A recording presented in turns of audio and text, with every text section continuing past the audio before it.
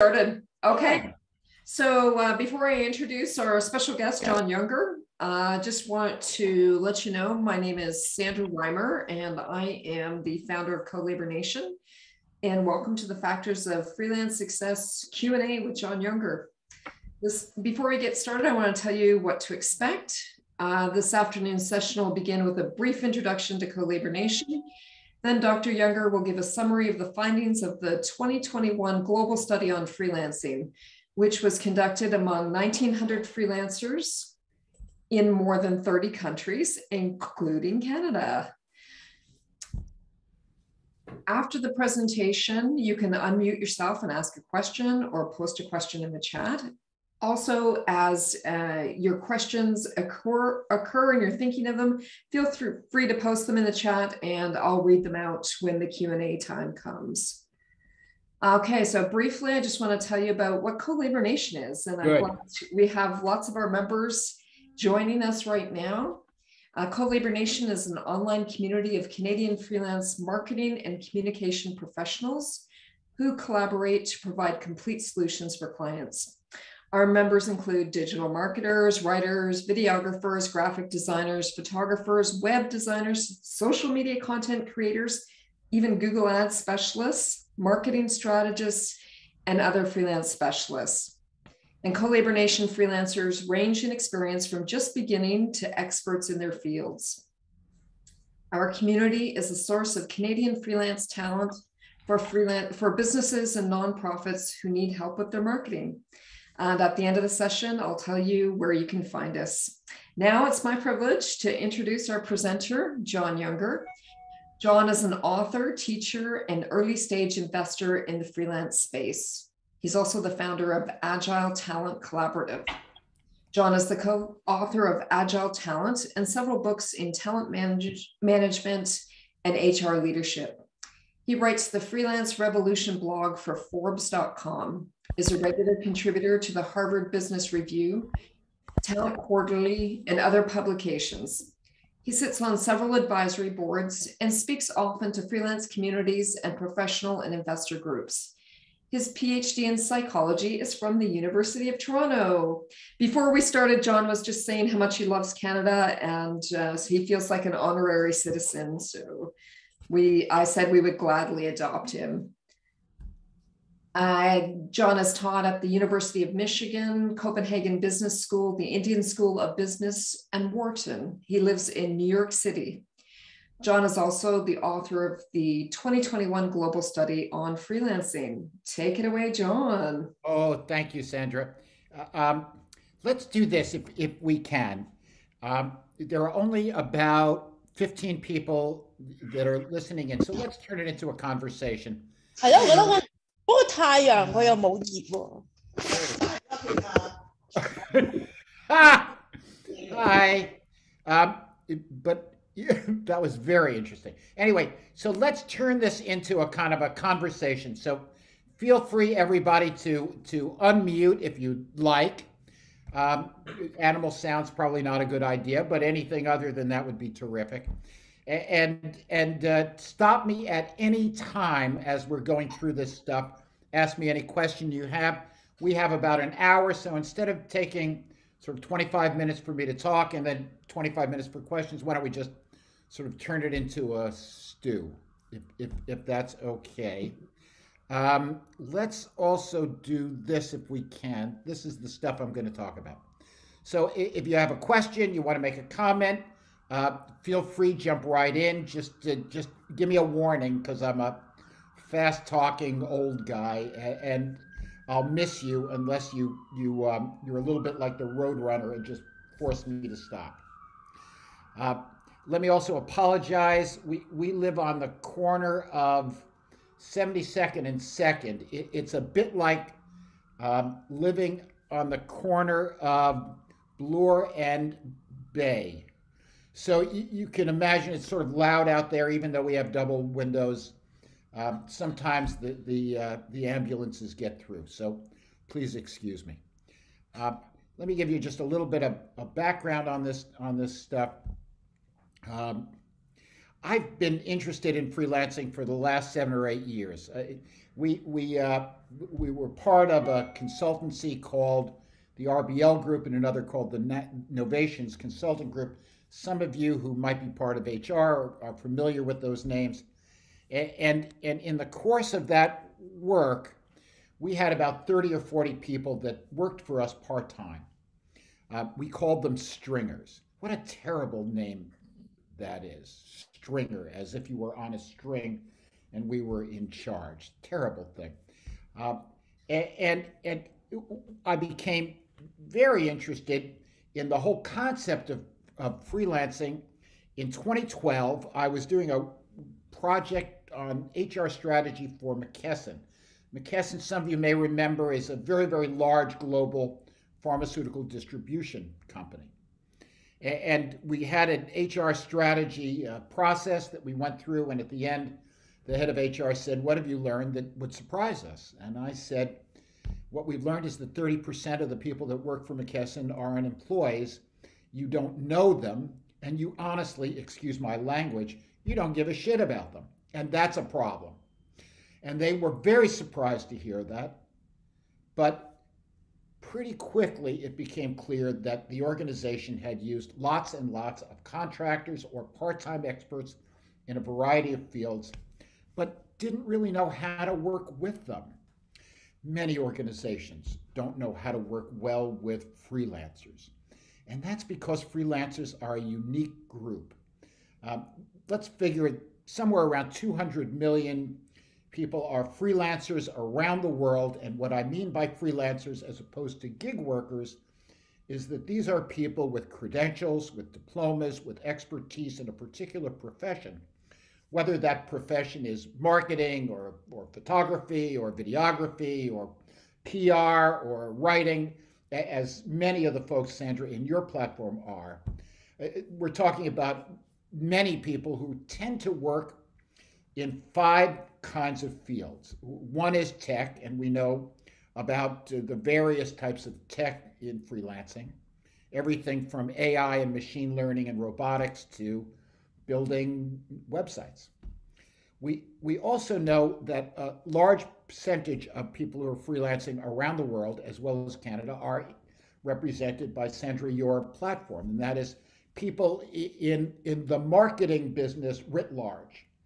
And so they may be former consultants or CMOs. They may be supporting people in terms of PR. My daughter-in-law is a PR representative in a really kind of cool firm. Many of them are videographers, photographers, SEO experts, etc. Third category is independent management consultants. It's sort of the youngest. If you let me take a step back. Tech started in India and the US. Tech as freelancing started in India and the US. Europe was the dominant force early on in the work that Sandra, you and your platform are doing. They tended to happen early in the UK, particularly because the premium that was being charged by agencies was just so high that it made all of the sense in the world. There was a 30% premium on top of anything that people were doing in the UK, and that's how companies like Juno got started. Third category is independent management consultants. You would see that there are lots of new firms that are being created that are different from McKinsey or Bain or BCG or the big four because they tend to represent independent consultants, people that either worked for a big firm at one point or worked in industry and moved to consulting, but didn't want or couldn't get a job as a traditional consultant. Fourth is a wide variety of other freelance activities, and we'll get into that specifically in a minute. And last is hospitality and travel, which represents, in my city of New York, almost a 500,000 people are in that business writ large. And of course, they were some of the worst hit by COVID. It's been a very tough time as travel was curtailed, events were curtailed, hospitality has gone down, restaurants are open, etc. In January of this year, we decided that it was time to do a global study. When I say we, I mean the University of Toronto, my alma mater, and co-sponsor. And we were very excited about this because nobody had done a global study. There were lots of studies done about freelancers in the US, I think a bit on freelancers in Canada, and all kinds of freelance platforms had done surveys to sort of market their own stuff. But nobody had kind of looked around the world. We did that. The University of Toronto was terrific. We were able to build partnerships with 77 platforms, similar to 76 plus Sandra's, and we were able to, as she said, attract 1,900 people from 30 plus countries to participate in this. So we don't just have US, we don't just have tech, we don't just have marketing, we don't have just English language, etc. We have the world has participated in some small way in this research. And these 11 points are what we found. And I'd like to go through them at a reasonable clip, but I would also love anybody to stop me at any time and say, well, what about this? Or I don't understand that, or could you say that again in French, or whatever. Let's start with the first. Freelancing is a work and career innovation that's succeeding worldwide, though at different rates of adoption. And we know that there are different rates of adoption. Overall, we know there are somewhere between 800 and 1,000 platforms. We know there's something between 40 million and 160 million freelancers. But we're not doing a very good job right now in identifying them. One of the reasons for that is that so many freelancers are in fact part-time freelancers. About 3/4 globally of the people who are freelancing, remember again, these are people with professional designations, degrees, certificates, qualifications, who have worked as experts or specialists in a variety of fields. About 3/4 of those folks have a full-time job and work on the side. And about 1/4 are full-timers. Now that's important stuff to think about later on, and here's why. The fact that 3/4 of these folks are freelancing part-time means that more and more employees in general are starting to think like freelancers. We call them freelance light. And if you think about the things that really define freelancing, there are 3 things that seem to drive what causes freelancers to become freelancers. They want greater autonomy, they want greater agency, and they want greater affiliation. Let me explain that just very simply. By autonomy, what it means is I want choice, flexibility, independence. I want to name my own hours. I want to work where I want to work, etc. Agency is a second factor. I want to have impact. I don't want to feel like a cog in somebody else's machine. I want to get things done. And I want to choose what those things are. And third, affiliation. It's lonely out there. Remember that we did this survey in the middle of COVID-19 when it was lonely for everybody. And if you're an independent working from your home, it is lonely out there for so many people, whether you're working with others or not. And so those 3, autonomy, agency, and affiliation, have identified what freelancers are looking for. And by the way, what part-time freelancers are looking for just as much, but asking for it from their job, which has very interesting implications. The second piece of this is important, and that is it's a work and career innovation. And what I mean by that is that the career isn't freelancing. Freelancing is the way in which you do your career. If you're a marketer, you do marketing. If you're SEO, you do SEO, but you are doing it as an independent. Let me say that in a slightly different way, as a small business owner. We sometimes use the term solopreneur, a person who's an entrepreneur, but by him or herself, and that defines it. The third is, though at different rates of adoption, and what you'll see is that the US is very strong in adoption, the UK and Europe, very strong. Canada is getting there just a little bit slower than some other places. We're also seeing some other places that are getting comfortable with freelancing, even though the culture maybe one of, if you're a freelancer, does that mean you're not quite as good? If you're a freelancer, does that mean you can't really keep a job? If you're a freelancer, does that mean that you won't be loyal when something else comes along? You'll blow me off at a critical time. I mean, those sorts of myths have been problematic in places like Latin America, Asia, Africa, and some parts of Eastern Europe. But overall, what we've experienced is, and I'll give you data point number one, 60% of the people in our survey say they either have enough work or they have too much work. Isn't that wonderful? These are people that describe themselves as having good relationships with clients. 63% say they will meet their financial goals. 90% of companies say that they're interested in using freelancers more, not less. And 60% of our freelancers are committed to either their full or part-time freelance career. So this is overall a good news with one caveat, and that is, you'll see later on, 38% of freelancers in our survey didn't have enough work. And how can we help them? We'll get to that in a minute. Second, the freelance revolution is large and growing. I love that line. It's the old line we used to say at McKinsey, right? Companies either large or growing, or competition is increased, or fragmenting, or something like that. But it really is large and growing. Among our data set, about 20% were US, about 40% were Europe, and what I mean is everywhere from Russia all the way to the Netherlands. So we didn't have a large enough population to sort of dice it by specific country, and so we had to use large segments. But about 60% are in those developed countries. Then we have 8% in Southeast Asia, we have 11% in Africa, we have 16% in LATAM, and some other parts of the world as well. So we're not only seeing it grow in the developed world, we're seeing it grow in the developing world as well. Third, there is no one type of freelancer. There's a funny belief in some cases that freelancers are young men sitting in trees coding between 12 midnight and 8 in the morning. I don't quite know where that came from, but it's pretty crazy. Let me give you a list of people who are freelancing these days.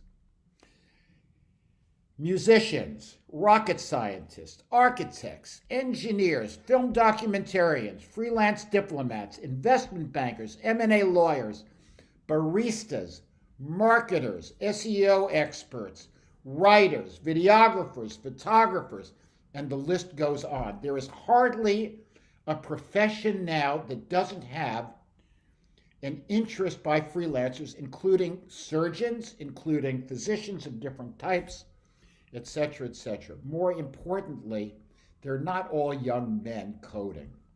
30%, I'm 69, so I'm very pleased to say this, 30% of the population of freelancers in our study are over 50. And of that population, only a minority of those people are between jobs, freelancing until they get a job. So a majority of those folks are either part-time or full-time freelancers. Not all young people, about the same amount of men and women, people that identify as men versus people who identify as women. We didn't have a third category of people who were fluid, but we only had 1,900 people entirely. But what we know is that it is a robust and large population, and it's going to continue to get larger and more robust. Fourth, freelancers are by and large optimistic and confident despite business challenges and COVID-19. You'd think that would knock them down, but it doesn't. Let me give you a list of some of the ways in which people describe themselves. We took a long list of attributes and asked them to define themselves relative to that, more or less. And our freelancers are more optimistic or more persuasive. They have greater grit. They are more resilient. They have strong client relationships. They are good at networking. They are confident, and they work well with others. Who the hell wouldn't want to hire somebody like that? There's a fabulous list of criteria. It's a wonderful thing. And what we see is that is the case across the board. You would think that the most frustrated people in the world this past March would be the people in the hospitality and travel industry, which represents a large vertical within freelancing. You would think that they would be pulling their hair out, but they are excited, they're enthusiastic, they are ready to go back to work, and they know that, as the story goes, there's a pony in there somewhere. So very, very important to understand that these are people that you want to work with. Next, number 5. It's important to recognize freelancing as a source of public good. You know, freelancing is a source of public good in about 3 ways. One is Matt Barry, and I don't know how many of you have heard that name. Matt Barry was one of the early pioneers in freelancing and the creator, the founder of Freelancer.com. It's an Australian-based platform. It's the largest platform in the world. It has about 58 million people on the platform. And not all of them are freelancers. Some of them are gigsters. I used them when I was creating, what would you call it? Children's books for for 2 of my 4 grandchildren. And what happened, if I use that example, is I was able to pay somebody from Bangladesh $150 per book to do 10 illustrations per book.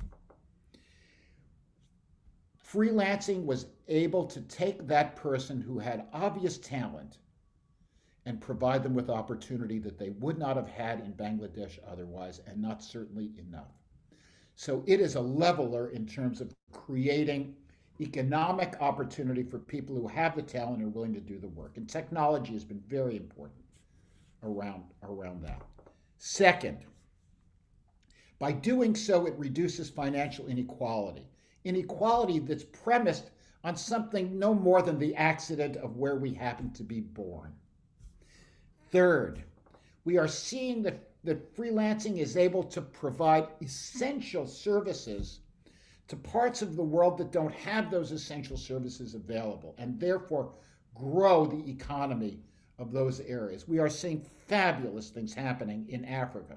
We're seeing wonderful things happening in Latin America, etc.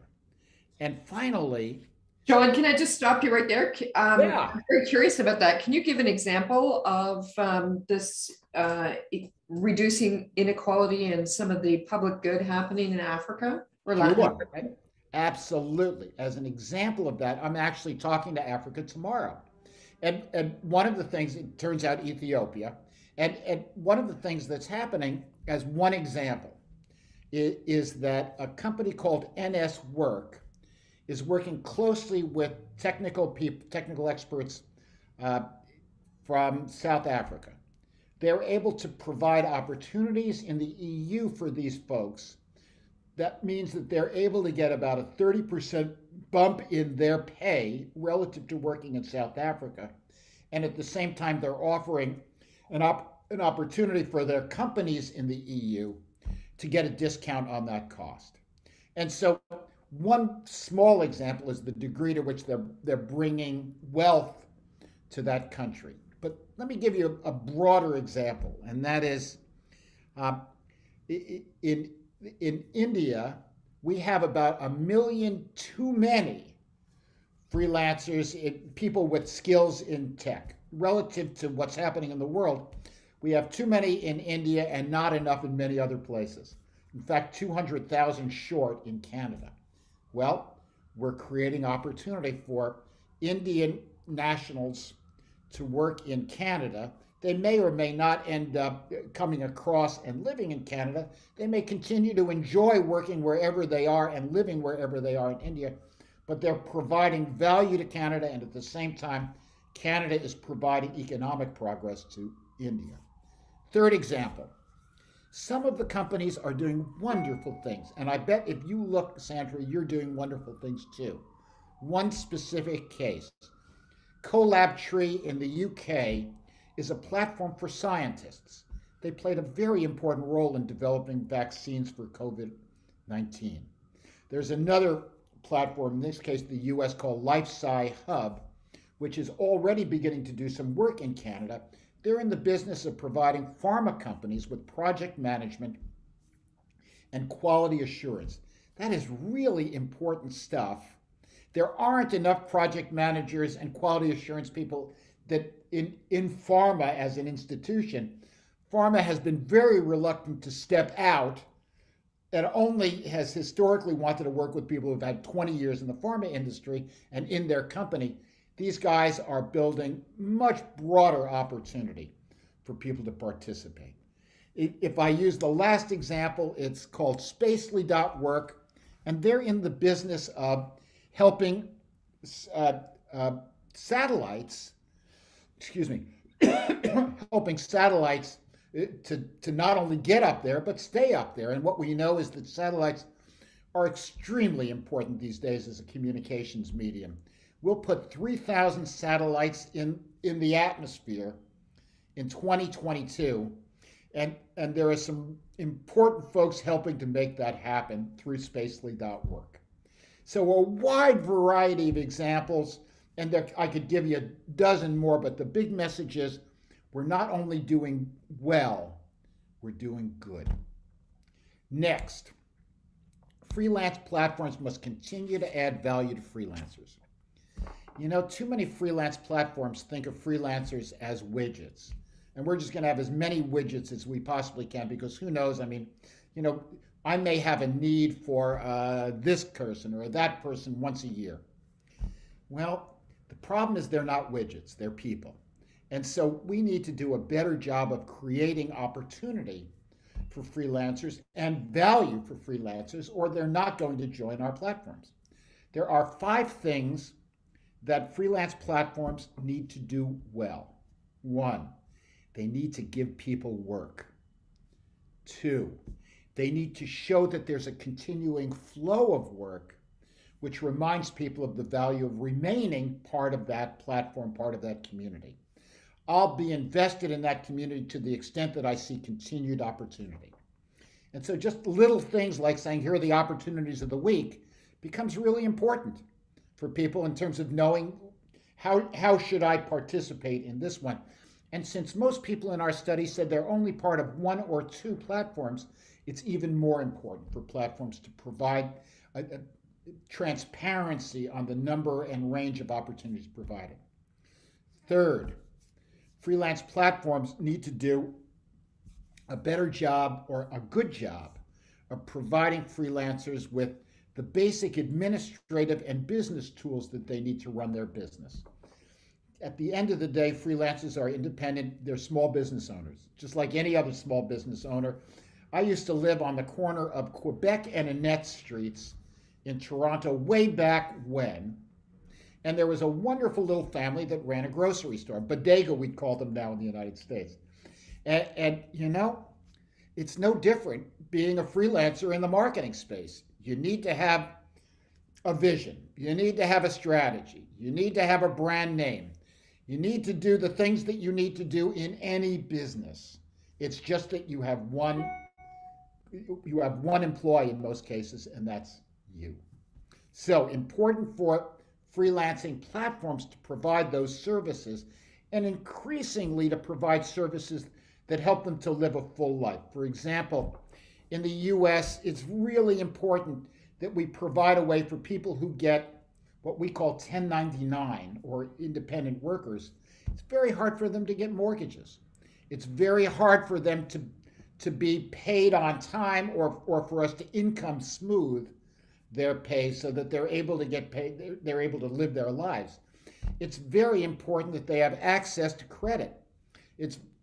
People need to buy a car, but if you're a 1099 or an independent and you don't have a job, quote unquote, it's a lot tougher. And so we need to provide those kinds of services. That's something that the platform needs to work with banks, etc. on. 4th, very important for platforms to help our freelancers stay up to date. You know, the half-life of artificial intelligence is about 3 years. The half-life of robotics is about 18 months. The half-life of machine learning is less than that. If you think about marketing and the area of marketing and the work that you're doing, Sandra, one of the things that people need to understand is that there's more and more tech associated with that. You may be a wonderful marketing expert, but if you don't understand digital transformation, it's going to be tough for you to get work going into the future. And so freelance platforms need to help people to skill up and make sure that they are future-proofed, as we would call it, in terms of their skill set. Finally, it's very important, as a fifth thing, for platforms to provide a community for its members, just as you are doing now, Sandra, providing an update in terms of what's going on in the world and giving an opportunity for people to collaborate. Next, it's time for platforms to help freelancers by helping clients to be better. 45% of our freelancers said, my clients know how to work with freelancers. What that means is that 55% of the companies that they're working with don't.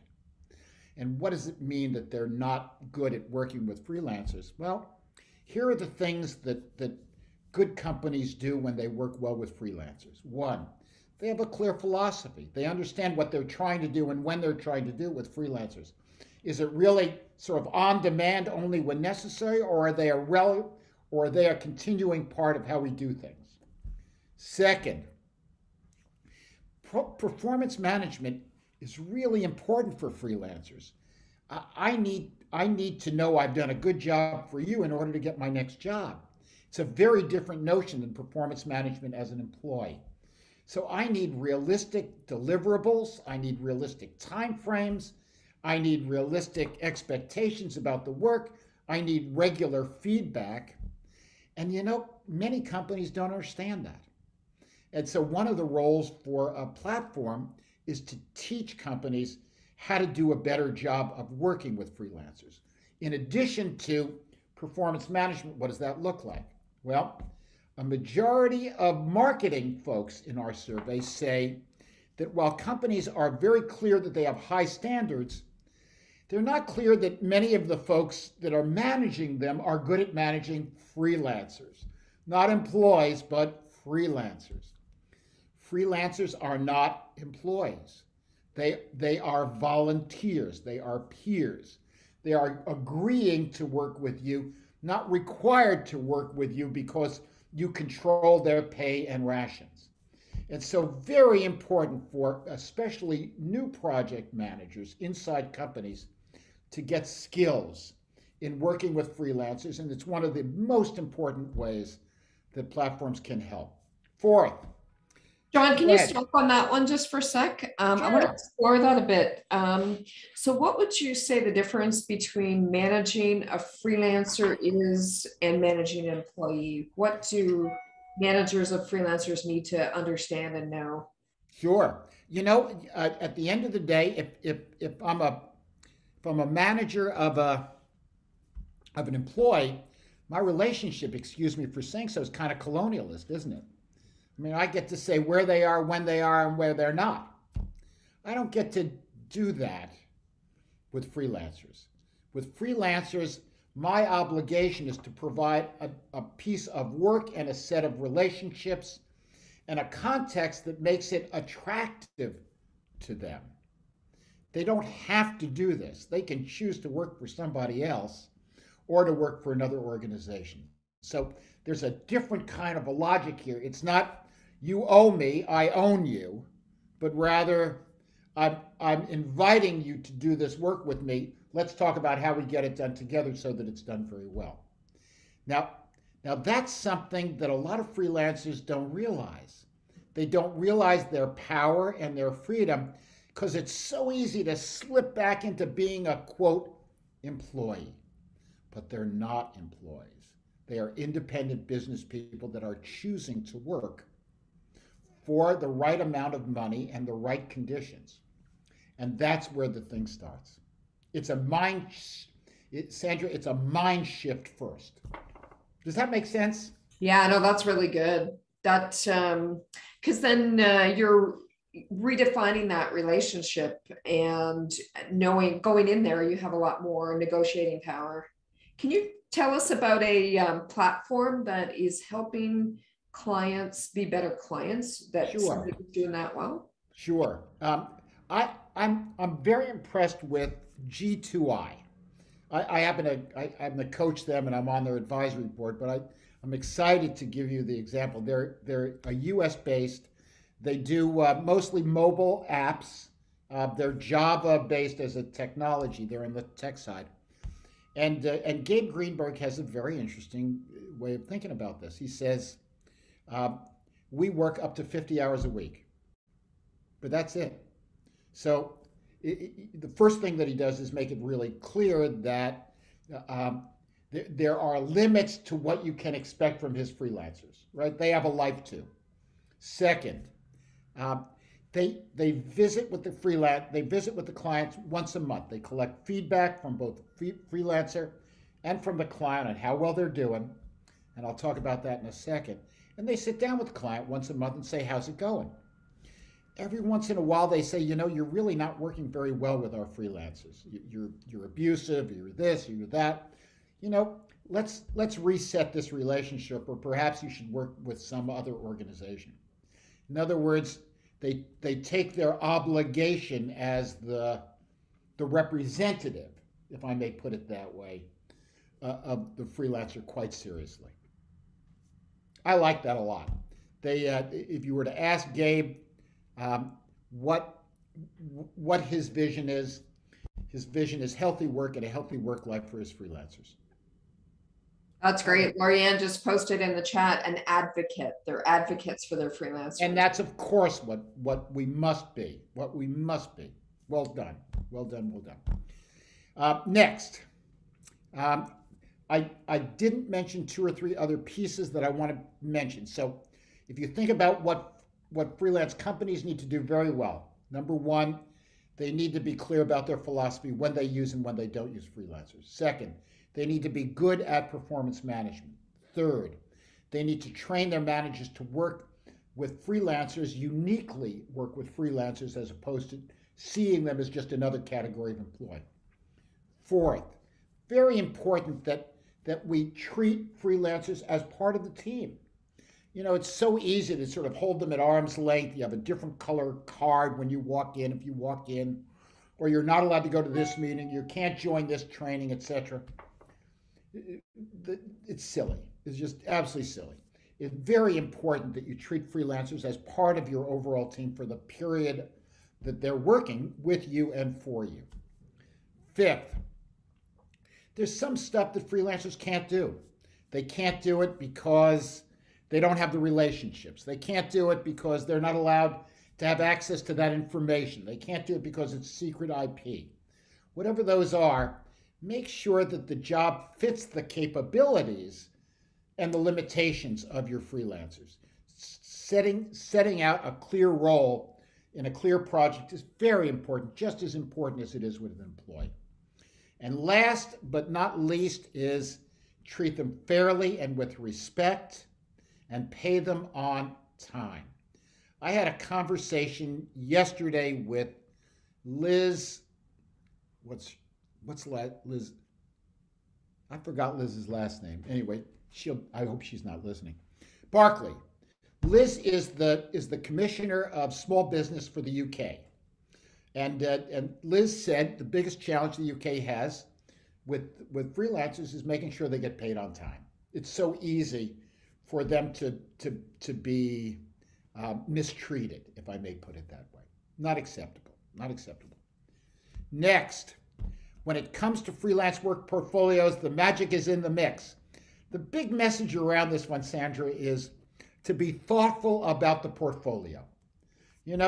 People that work only for the public sector are the least happy freelancers in our population. They don't feel as though they're treated very well. They think their expectations are too demanding, and they are paid less than equivalent work in the private sector. What we also find is that people who only work for big companies or only work for small companies and startups are not as happy, are not as satisfied than people who have a portfolio that includes some of both. From the big companies, you get the benefits of working in longer projects. From the small companies, you get the benefit of more innovation, more creativity, more openness to change, more speed, etc. And so the real message here is think carefully and thoughtfully about the mix of your business and define it as an important part of how you manage your business. Number 10, it's still tough out there for many, and this is the point we made earlier, and that is 38% of people who are freelancing don't have enough work. Well, what do we do for those folks? One of the things that a freelance platform can do is identify new and different adjacencies. I've written about two very recently. One is, have you thought about a Substack or other newsletter for which you are paid? Are you doing the kind of thing that you think would be of interest to other people, that they might pay you $10 or $15 a week to be part of your insights in a particular area? I wrote recently about the topic of online courses. Many of the folks in your platform have a lot to teach, and people could be interested in the online courses that they make available. So in addition to your regular freelance, there are other adjacencies that you can choose to take advantage of, whether it's online classes or it's teaching or it's newsletters or it's providing expertise through an expert network, or it's an interim management job where you're working part-time for a year, let's say 20% of your time for a particular client. There are ways in which you can continue to grow your income, and that requires adding new services. Platforms can provide a really helpful addition to that. Number 10, practice co-opetition, support the rising tide that will lift all boats. The message here is that there's a nice head of steam around freelancing in Canada, and the best way to build it to a crescendo is for freelance platforms to work together. So part of this is, if you remember your old economics 101, you've got two hot dog stands. Do you put them at opposite ends of the beach, or do you put them together? And the answer is you always put them together. Absolutely. You build the market. We are challenged by the importance of building the market in Canada and in every other major country for freelancing. The best way to do that is for freelance platforms to get together. It is possible for you to compete in many areas, but at the same time, to cooperate in growing freelancing as an accepted career and work innovation. And finally, COVID-19 has had two impacts. One is a lot more people freelancing part and full-time. Some of those folks are temporary until they get another job. Others of those folks are continuing to freelance. So we know there's more competition in certain areas, and we know that marketing is an area where there's been greater competition. We also know that there's greater opportunity, and that what's happened in so many ways is that the shift from going to the office to remote has decreased the difference between a freelancer and an employee. There's not much difference anymore between a freelancer and an employee that's working from home. And let's use that by creating more opportunities, again through co-opetition, for folks to take advantage of the fact that COVID-19 and tech together have really helped freelancing to be much more mainstream. Now that's what we've learned, and I apologize for being such a blabbermouth and taking too much time. Are there questions that I can answer? Do you want to stop the screen share, and we'll go to Sure. You on speaker view, and then people can go ahead and ask questions. Feel free to unmute yourself if you like, or post something in the chat and I will read it out. If you have a comment or a question, go ahead. Yeah, I was wondering when you're saying that the freelancing opportunity is supplying opportunities for people like the tech people in India or the ones in Ethiopia. Now there is also the other side of that it could very well bring down the rates of pay for people in developed worlds or developed countries. And so I don't know, in my mind, I'm thinking that the COVID effect on freelancing is also going to lower the lifestyle living for people in developed countries. Would you say that's true?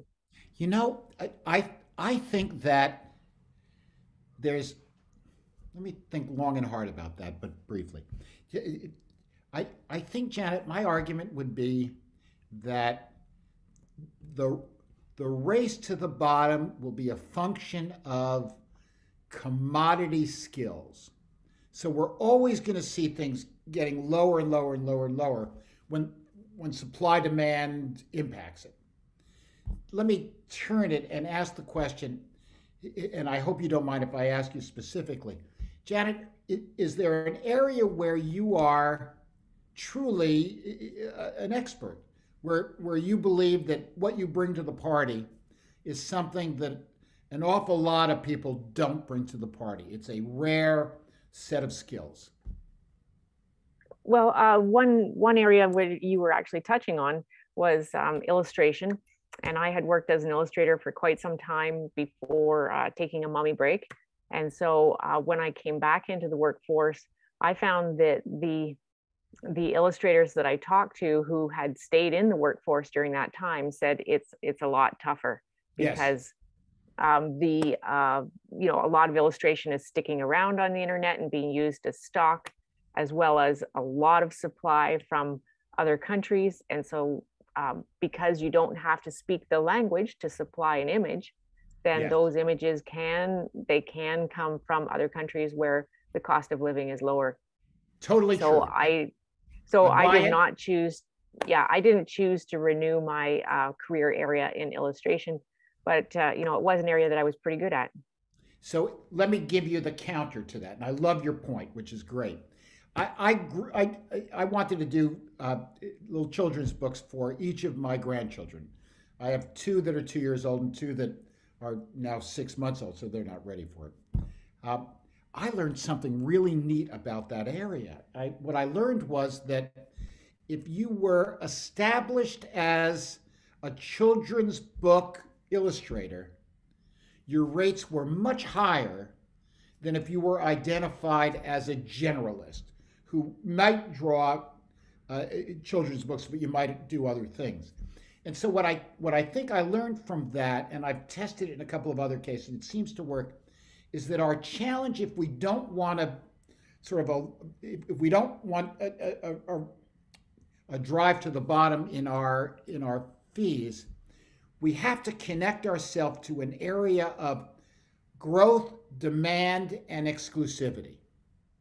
And in a sense, that's just like any business. I mean, it's like you've got 3 stores on a street. How do you're all selling clothes. How do you distinguish yourself? We have the same challenge in freelancing.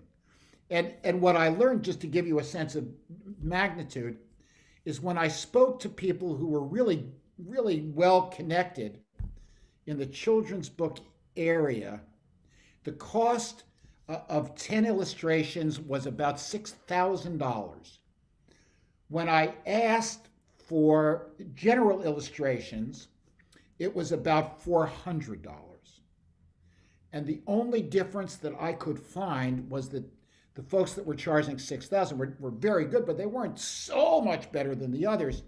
But they had established themselves as part of a community in which their price level was able to stay maintained.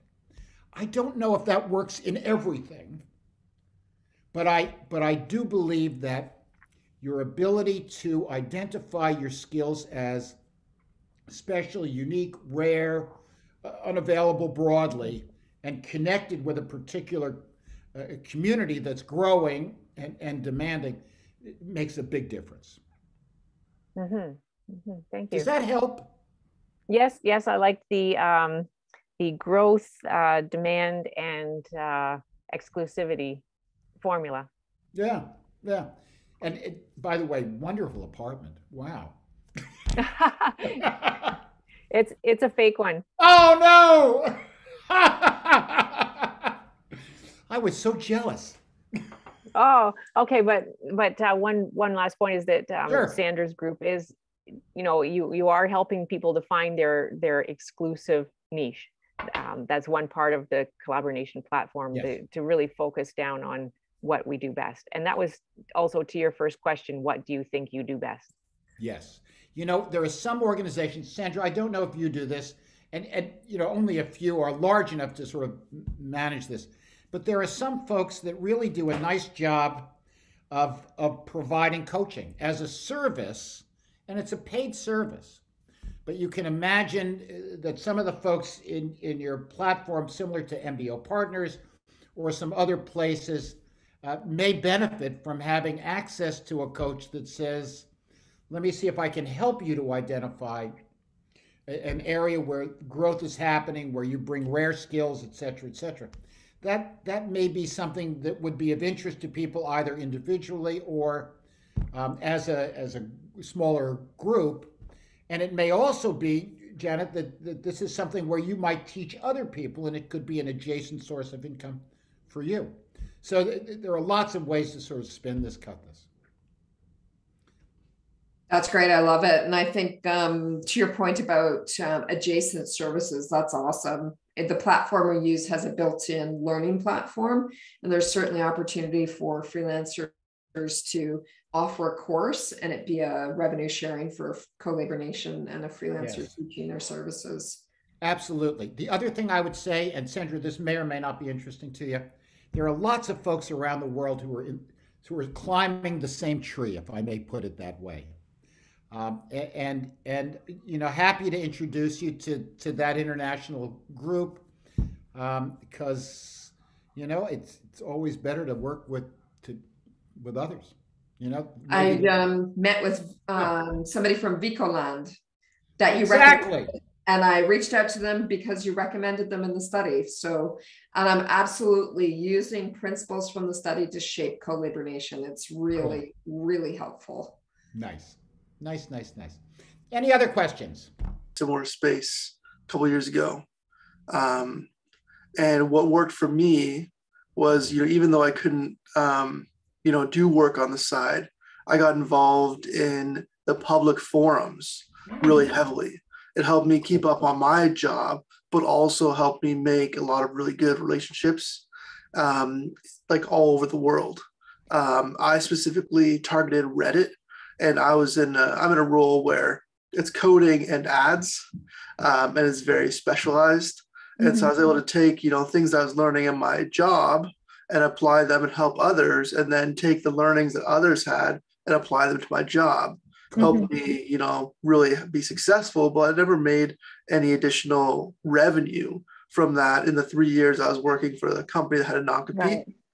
I switched to another company that didn't have a non-compete. It was a, decent raise as well. And once I did that, I started taking jobs on the side. It was a year and a half later that I had so much work on the side that it became my full-time business. Yeah. Okay. And I love that. I love it. James, wonderful. The idea of start slow, build confidence, build experience, figure out whether it works for you. I think that's great advice. And it sounds like, I don't think you're going to go hungry with your skill set. Thanks. That's good to know. Wonderful. I wanted to add to what James said too, because I've found a lot of sort of freelancing support and help on Facebook. I'm that demographic. I'm sorry, but I joined a few binders groups, and so the binders groups are actually fairly exclusive to women and non-binary people, but are incredibly helpful for your profession. You can narrow it down to whatever you want to focus on. Like I belong to an editors binders group, a communicators binders group, Canadian binders specifically.